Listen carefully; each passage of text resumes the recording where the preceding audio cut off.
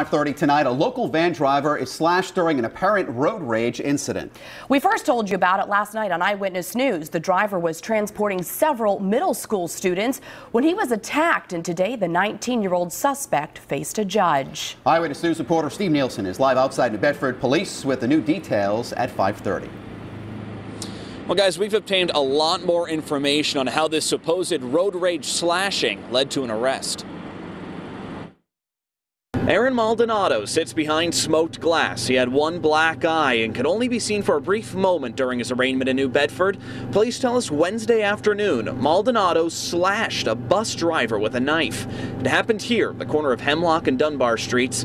Police say Paul Medeiros was driving a bus with middle school students inside.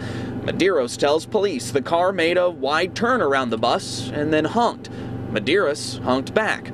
According to court documents obtained by Eyewitness News, they both pulled over and started fighting. Maldonado pulled out a knife and slashed away.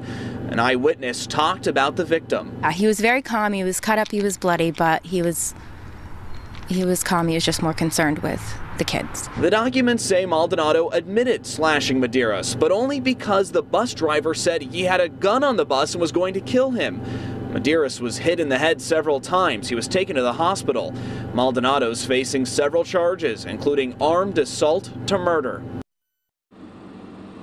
And Maldonado is due back in court later this month. He's being held until at least that date. And according to court documents, none of the children, the middle school age children that were inside of the bus have been interviewed by police yet to get their side of the story.